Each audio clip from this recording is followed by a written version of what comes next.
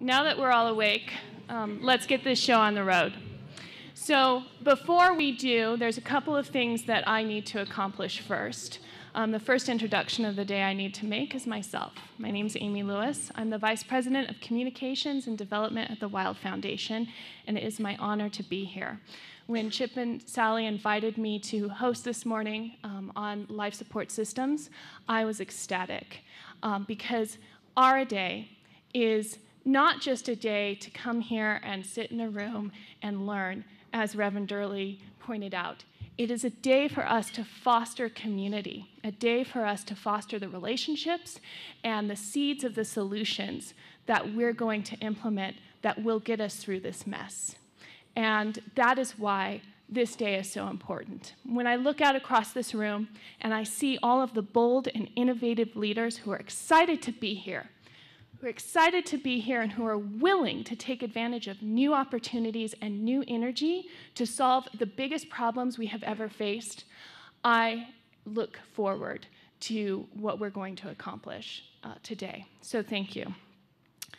For my first introduction of today, I am very honored to introduce the woman who is the voice of the oceans. As we reflect on how we're going to recover our life support systems, I think it's very important that we first acknowledge where life comes from and what that means. And the fact is that all life comes from the ocean. The ocean, in one sense, is our mother.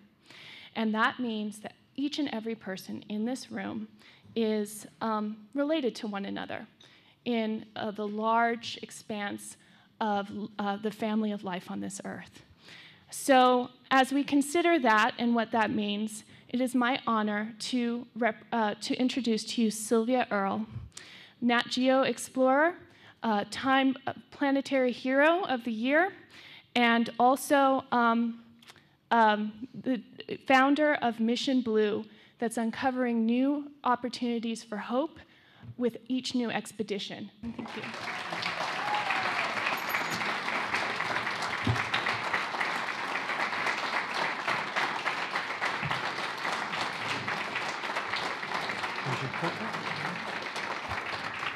Oh, my goodness. Good morning, one and all. Special thanks to Chip and Sally and to the board of AREDAY for really acknowledging this topic that we are about to embark on to lead the discussions this week, and that's the ocean, the ocean. Now we know what was not possible to know when I was a child, when any of our predecessors existed, and that was who we are in the greater scheme of things. Look up at the sky at night. For the first time, we can see ourselves within the context of the universe. I mean, our predecessors tried, Copernicus, Galileo, on through time, up to the present time, but the kids of today are armed with a perspective, or at least access to knowledge that could not exist before right about now. That gives us an edge. And throughout the conference that is going to take place over the next few days, that edge is going to be cause for hope as the technologies and the spirit, the will to use our powers to figure out how are we going to maintain Earth as this miracle in a universe of unfriendly options. They aren't really options. We have Earth, our home. Mars, maybe we'll visit there and set up housekeeping there. We've already sent our instruments there. But for 7 billion people, that's a long shot. Oh, even for 10 people, it's a long shot. I don't know about you, but I kind of like the blue one on the left as the place where we ought to be focusing our real attention. Why is it different? Of course, it's about the water. Those who study the potential of life elsewhere in the universe, what do they look for first? Water, water, and there's a lot of it out there. But as far as we have been able to determine, only this planet is blessed with life made possible by the existence of water, a certain distance from the sun, the miracle that we exist at all, let alone the miracle that maybe we aren't taking our existence for granted anymore, the way we have during all preceding time. You breathe the air. What is air? Somebody thought to ask and analyze it and figure it out, and to understand what oxygen is and what it does, and then to look at the elements of Earth. We arrive now armed with the inheritance of knowledge from thousands of years of people who have been inquisitive, use their mighty powers to ask questions and find answers. Never before have we had a better chance, never again will we have a better chance than right now. We are the luckiest people ever to arrive on Earth. And if we blow it, it's our fault, because the knowledge is there. The knowledge is there that there are limits to what we can do as a part of all the rest of life on Earth to secure an enduring place for ourselves. We cannot do it in the old ways of just consuming without thought whatever serves our immediate perceived purposes. We're so lucky. We have plankton, we have microbes, we have the little guys who do the heavy lifting. Of course, along with trees and ferns and grass and things, the photosynthetic organisms on the planet make our lives possible, but it started in the ocean, and it started with those tiny little creatures who unwittingly, over long periods of time, developed the miracle of photosynthesis, generating oxygen while capturing carbon out of the atmosphere and providing food. Miraculously, and really for the first time in all of human history, we are able to connect the dots in ways that were mysterious in times past. We should have a little bumper sticker saying, "Have you thanked green plants today?" Or "Have you thanked plankton? Do you like to breathe?" These are the little guys. It looks like plastic, and it's another topic, but in fact, the tiniest creatures feed and provide oxygen and sustenance for the next level and on up through the food chain.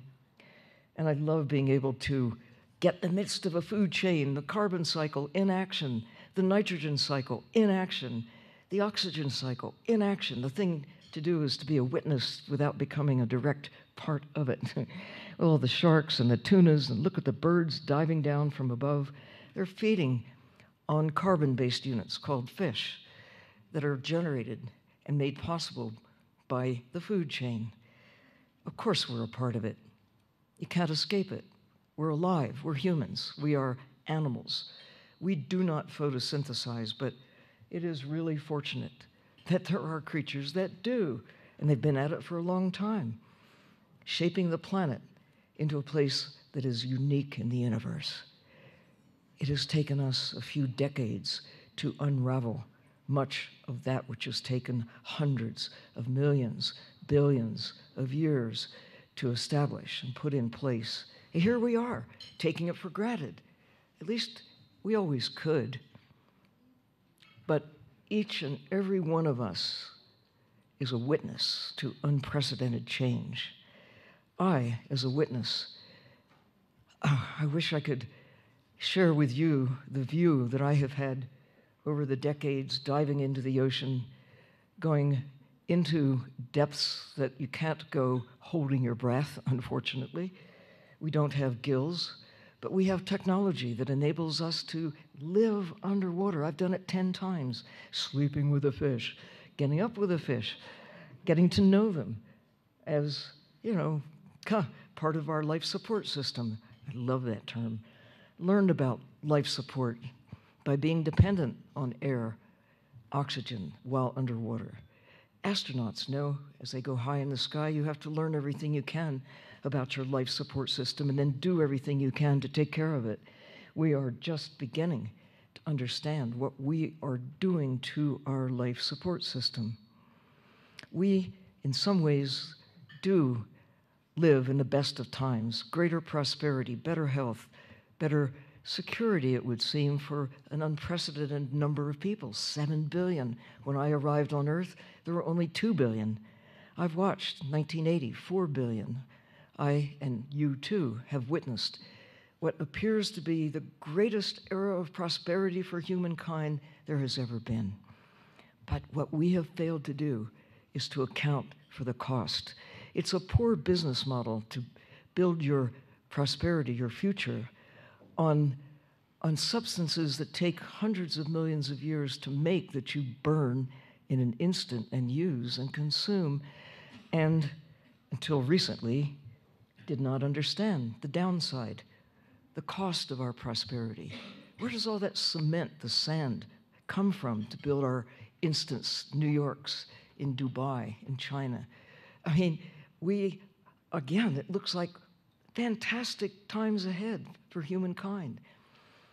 And maybe there will be fantastic times ahead, but only if we truly account for the cost of our prosperity. Oil, gas, coal have elevated where we were a couple of hundred years ago to levels that were unimaginable to my parents, even to me as a child, to be able to go to the moon, to go to the deepest part of the sea, to come here from all over the world to gather. But it's easy to forget about the cost. And oil spills are not the biggest problem. They're just a problem that is fairly conspicuous. And we do see and can begin to account for the cost. There's that other oil spill, the petrochemicals that have been turned into what seem to be such wonderful products to foster our convenience and our prosperity. There will be plastics going forward in the future, but maybe armed with knowledge, we can figure out a better way to deal with the materials that we use. I mean, all creatures use the materials in the natural world. We're no different, except that we are different in terms of the volume of what we transform from nature into what seems like a good idea for us at the time. We market concepts. We believe what we hear in headlines about whether it's the benefits of tobacco or the benefits of plastics. We've been sold so many ideas. National Geographic had full-page ads back in the 20s about the glories of lead and how it was great to have lead in paint, great to have lead in fuel. Now we know. And that's the thing. We have the capacity now, armed with knowledge, to do what every kid naturally does. Ask questions. Ask questions. Why? Where? Why not? And to be unsatisfied until we get to the bottom of those questions.